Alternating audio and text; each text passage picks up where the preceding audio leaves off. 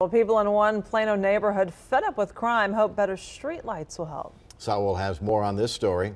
Yeah, dim lighting, they say, not helping things. They say if the city doesn't do something, these burglaries will only continue. The Plano police, though, have made several arrests. The latest, 18-year-old Cedric Dwayne Smith Jr. He is believed to be responsible for 4 of the more than 24 burglaries in the past few months.